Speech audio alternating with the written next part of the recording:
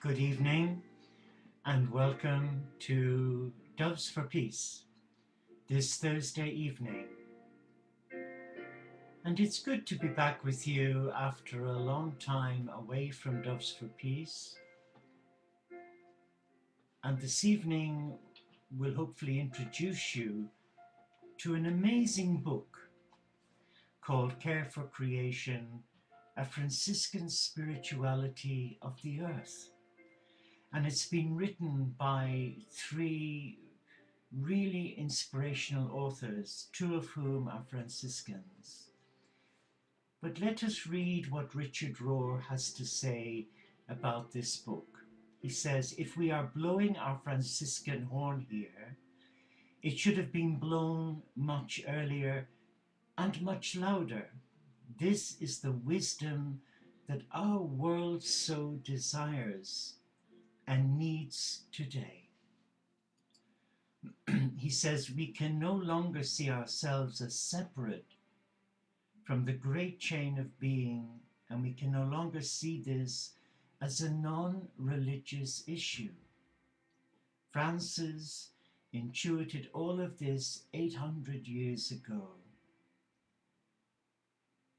And Brother William J. Short, also a Franciscan, says, the authors combine good science with solid theology and practical applications, displaying the genius of Franciscan tradition in lively dialogue with today's environmental crises. A profound theology from our medieval Catholic heritage that can help put our sister Mother Earth at the forefront of religious concern in the 21st century. An excellent tool for churches, schools, and study groups concerned about expressing Christian faith through right relationship with God's creation. And John F. Knott, a senior fellow of science and religion at Woodstock Theological Center in America, says, in this thoughtful and inspiring book, the authors provide a great service to the earth and all its inhabitants. They show how a contemporary Franciscan spirituality of creation, following the footprints of Jesus, with the guidance of Saint Francis of Assisi, can help renew the face of the earth in our own time. I have read 2/3 of the book, and I must be honest, it is quite thought-provoking. It was a little heavy in places, but the essence of the book certainly reawakens within you a desire to reflect on how we deal with the earth, how we work alongside Mother Earth.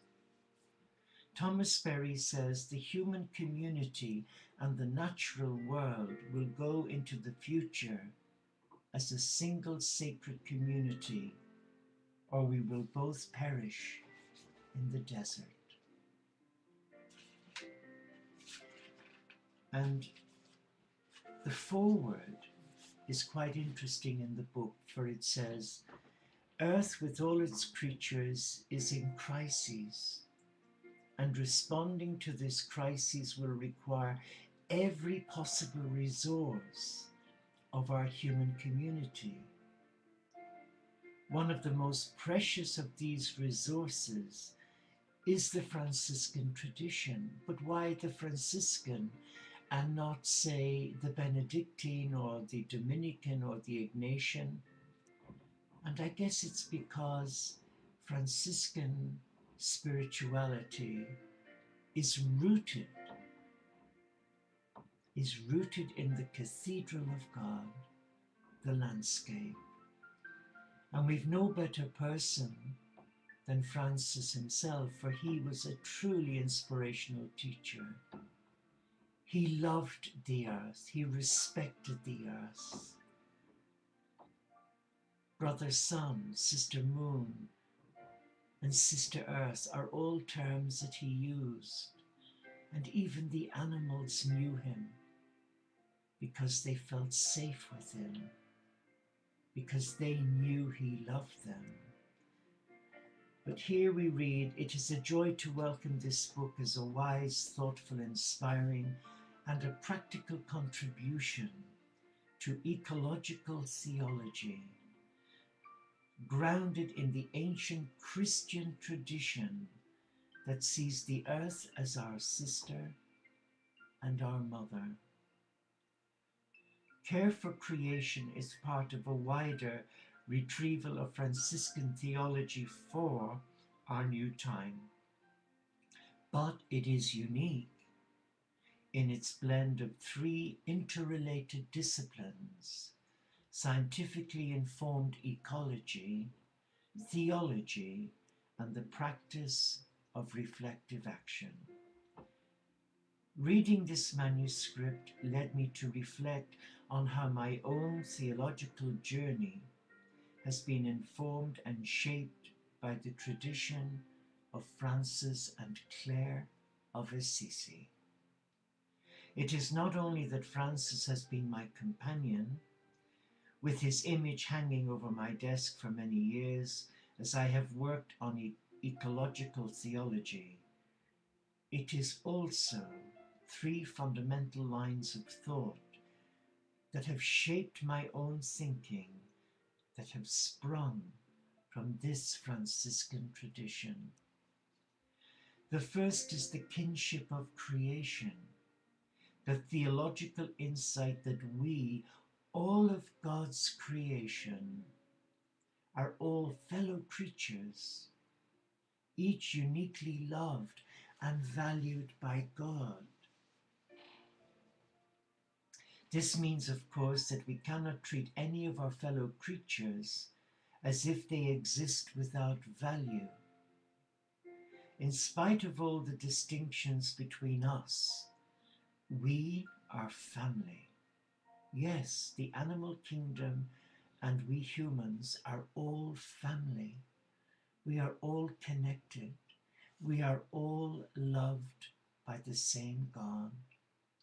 And that instills within me the love for the animal kingdom and to treat the animal kingdom with dignity and respect as God's little helpers and providers. And you'll find wherever you go in the world, anyone who is a follower of Francis is also a lover of nature and the animal kingdom. In fact, most of our community are pet lovers. We all have rescued animals that have been abandoned or maybe left, and we have cared for them and loved them as we would our own child. So there's a resonance with our pets, and they trust us. He says here, this means, of course, that we cannot treat any of our fellow creatures as if they exist without value. In spite of all the distinctions between us, we are family. And I've read that again because it's important. In my view, both the kinship and the call to till and keep creation, as mentioned in Genesis chapter 2, verse 15, are fundamental in locating the human vocation within the wider creation before God. But the heart of ecological conversion is the invitation to see, feel, and act in this kinship of creation. A second insight from the Franciscan tradition was mediated to me long ago through the work of the great Jesuit theologian Karl Rahner.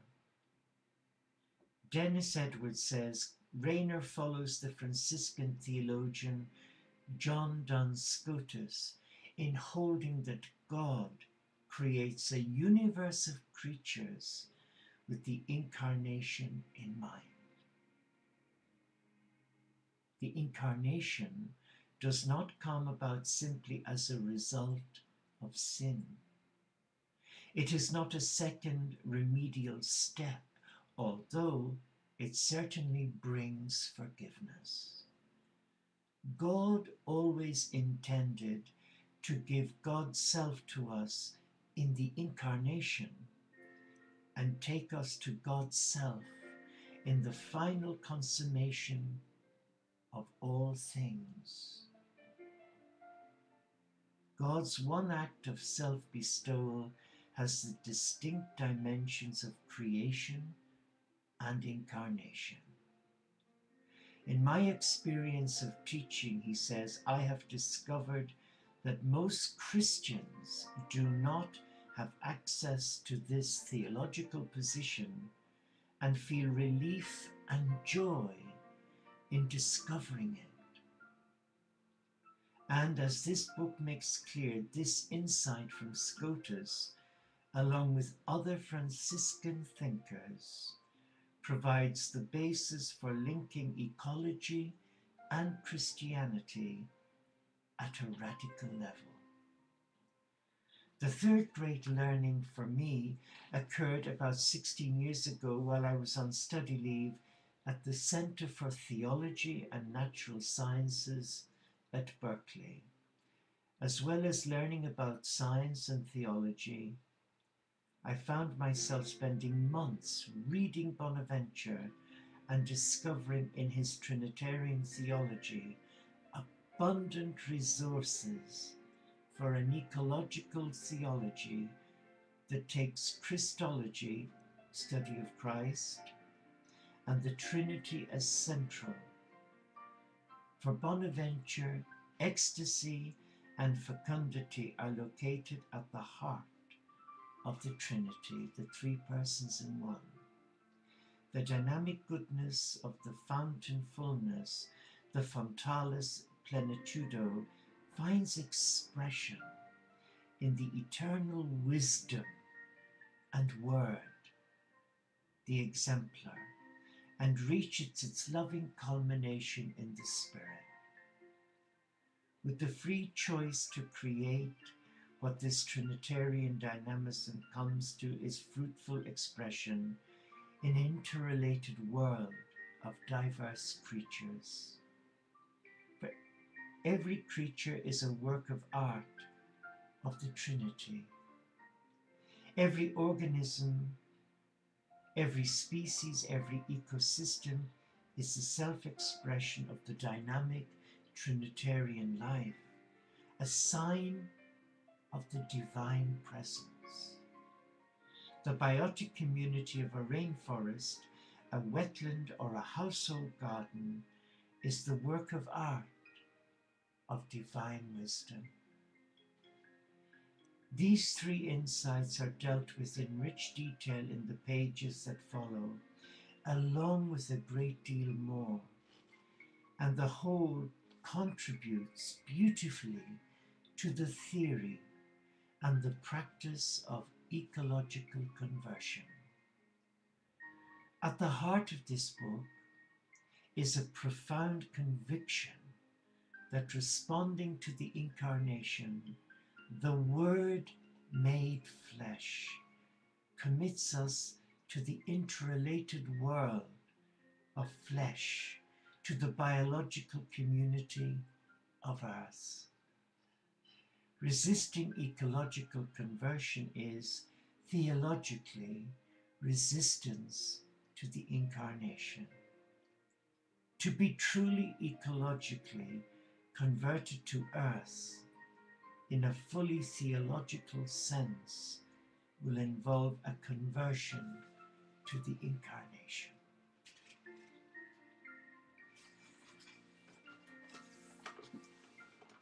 We take a breather here and we just spend time for a moment,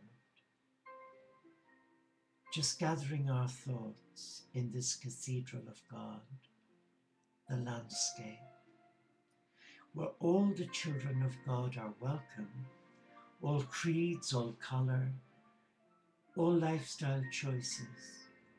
We are all welcomed as a beloved community, as a family of God. And yet, within that family there is disquiet. And where there is disquiet and suffering, needless suffering, through acts of terrorism or mindful neglect, either towards self, another, or the animal kingdom, we have imbalance, we have disharmony, as evident from the recent massacre in Tunisia. Why is it that we behave in such an awful way, in an evil way, towards one another? What is it that motivates one to want to massacre innocent people? Is it religion? Is it fundamentalism? Or is it the thinking of someone that has lost the plot? But history, we only have to read history and we discover many tyrants, Mussolini, Stalin, many of them, Hitler, even in our own time, Saddam Hussein, all loved by God, and yet they chose a different path to control and destroy.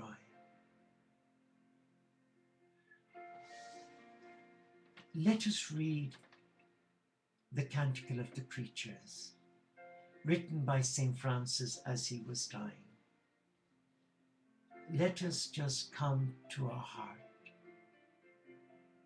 and hear what he has to say. Most high, all-powerful, good Lord, yours are the praises, the glory, and the honor, and all blessings. To you alone, Most High, do they belong, and no human is worthy to mention your name. Praise be you, my Lord, with all your creatures, especially Sir Brother Sun, who is the day and through whom you give us light. And he is beautiful and radiant with great splendor, and bears a likeness of you, Most High One.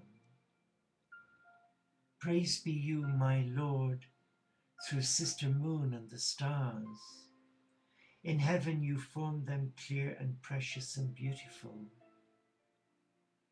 Praise be you, my Lord, through Brother Wind, and through the air, cloudy and serene, and every kind of weather, through whom you give sustenance to your creatures. Praise be you, my Lord, through Sister Water, who is very useful and humble and precious and chaste. Praise be you, my Lord, through Brother Fire, through whom you light the night, and he is beautiful and playful and robust and strong. Praise be you, my Lord, through our Sister Mother Earth, who sustains and governs us, and who produces various fruit with colored flowers and herbs. Praise be you, my Lord, through those who give pardon for your love and bear infirmity and tribulation. Blessed are those who endure in peace, for by you, Most High, they shall be crowned. Praise be you, my Lord, through our sister bodily death, from whom no one living can escape. Woe to those who die in mortal sin. Blessed are those whom death will find in your most holy will, for the second death shall do them no harm. Praise and bless my Lord, and give him thanks, and serve him with great humility.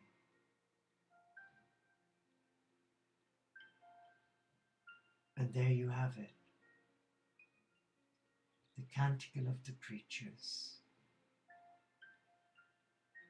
What was that saying to you? What were you sensing in your heart?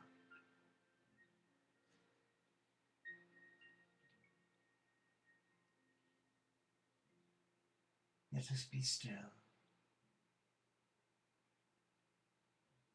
Let us be still in this cathedral of God. And let us invite, invoke, and call upon the Spirit to speak to us in how we can become more ecologically aware as ambassadors of peace, and how we can bring the love of Mother Earth and all its creatures to the world. So for a moment, let us just relax in this sacred oasis, a temple of love. Feel the earth under your feet. Allow your feet embrace the currents of energy flowing across the landscape. A healing energy that allows plants and vegetables to grow. Just sense the gentle flow of energy from earth right up your feet. And that energy allows you to experience balance, harmony, as it flows up through each of your chakras, allowing you to sense the rhythmic flow of love, of the divine. Be still. Be still and be aware.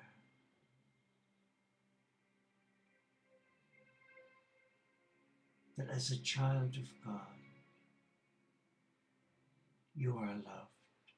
But as a child of God, you are called like Francis, like Jesus, like all the great prophets,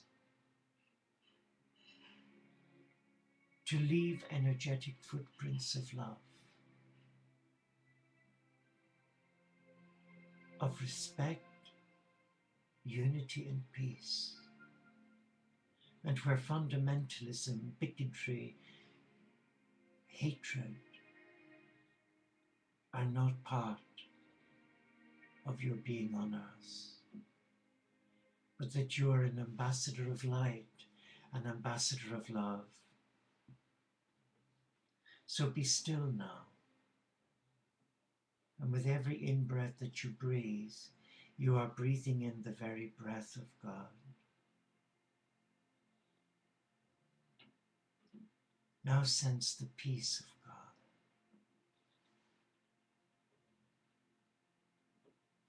And now let that peace touch you. Just relax. And be aware of your surroundings on sacred earth.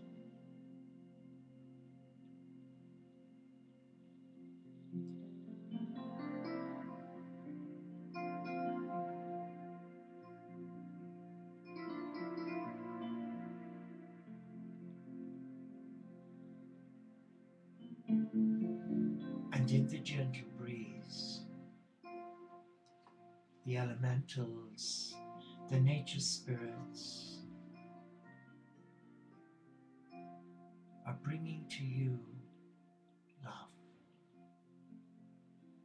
They show you respect, and all they ask in return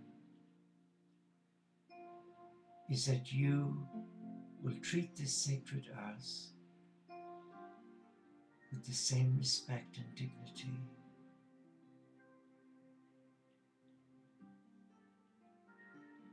And that as an ambassador of peace, you will become that peace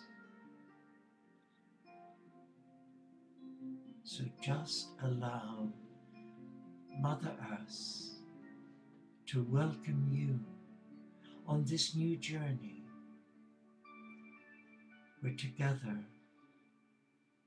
we will rediscover care for creation, a Franciscan spirituality of the earth. Thank you for joining me, and I look forward to your company again very soon, where I will share with you some of the beautiful treasures written in this amazing little book. Thank you for being here.